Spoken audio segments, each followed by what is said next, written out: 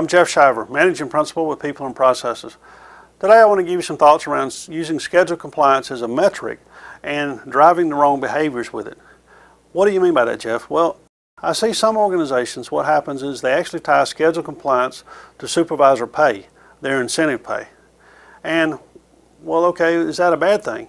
Well, it really is, because now you're forcing that supervisor to make a choice between his wallet and doing the right things for the business. For example, maybe I've got an emergency work order that comes in and is actually more important than the work I've got on the schedule.